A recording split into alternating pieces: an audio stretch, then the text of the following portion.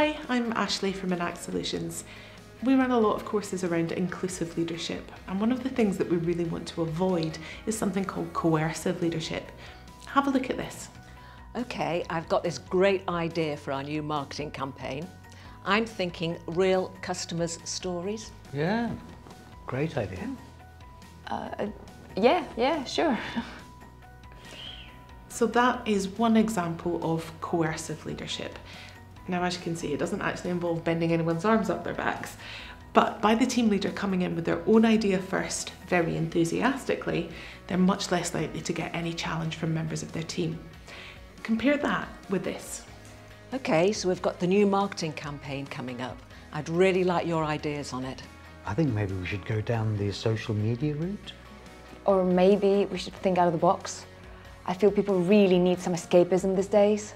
Okay, well, tell me more about that. So as you can see, simply by asking an open question and not offering their own idea first, this leader has just trebled the number of ideas on the table. And that's one way to avoid coercive leadership.